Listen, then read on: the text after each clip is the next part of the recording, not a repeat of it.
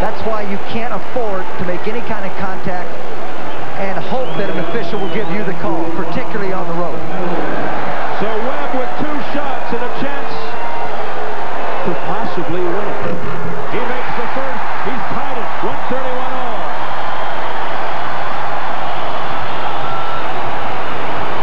He leads the team in free throws.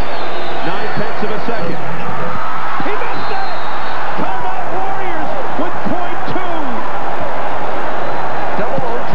Spudd Webb, an 86% foul shooter, misses the second. And Don Nelson goes over to the scorer's table. He wants more time on the clock. That's what he's upset over. You got that right. And they do. They switch it back to .6, so the Warriors have a fighting chance to pull it out at the buzzer. Unbelievable. Look at Webb. 86%, and this one just lingers on the rim. Here's Webb's reaction, Jim. He knows he's hoping right now. You can watch him and the ball at the same time. He's hoping, steps in. Nope, nope. And ask you, the guy who put Spudd Webb on the line. Look at the crowd reaction. Oh, man. The Kings 4 for 7 from the line in overtime. Here's Jerry Reynolds, the director of player personnel, former coach. Dramatic night, tied at 131. 6/10 of a second left in overtime. Warriors ball. Now remember, when you get to 3/10 of a second, Steve, in the NBA, it's a rule. You cannot catch and shoot. You can only tip. 6/10 of a second gives you a little more time to work with, but I'm talking about a very limited time. So the Warriors with a fraction of a second here to try and pull it out. I mean, you almost have to just catch and shoot in one motion.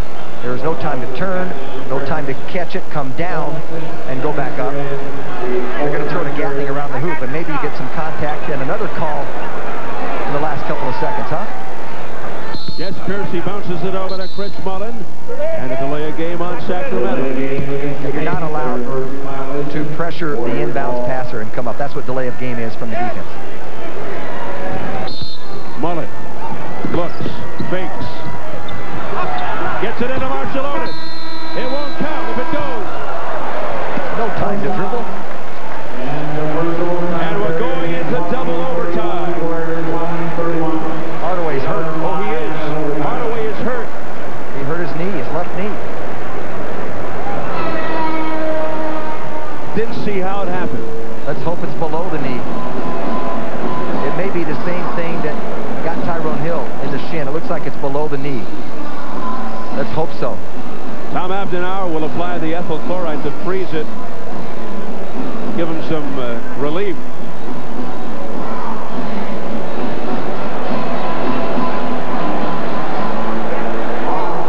Tim Hardaway shaken up. Let's see if he's all right. Seems to be okay. Going to be helped up by Tom Abdenauer. And he shakes it off. Gets a hand from the crowd. We'll be back with double overtime.